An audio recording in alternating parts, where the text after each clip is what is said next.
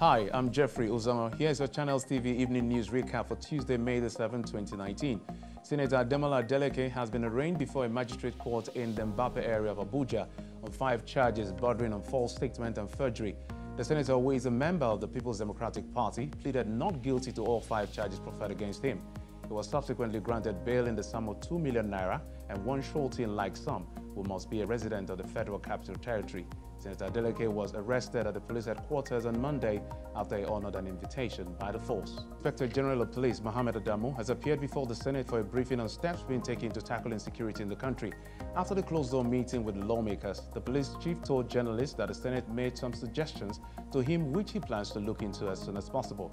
The Senate had invited Adamu on Tuesday last week after deliberating on banditry, kidnappings, and other crimes troubling the nation. Some aggrieved members of the Gbagyi village in the Federal Capital Territory blocked the convoy of the Vice President, Professor Yemi Osinbajo, on his way to the airport.